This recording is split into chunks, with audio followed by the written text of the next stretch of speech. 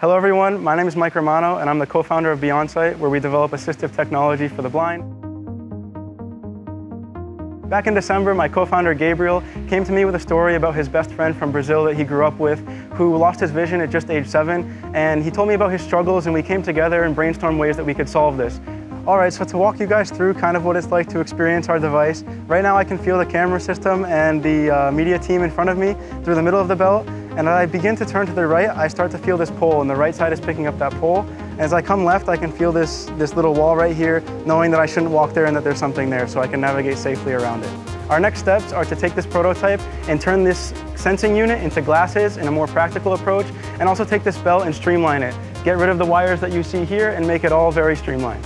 So over these past few months, we've worked with Startup FIU to finalize our first prototype that you see here, where we take these 3 sensors that you can see on my head, map the environment in 3 dimensions, and represent that as vibrations in real time to the user through this belt.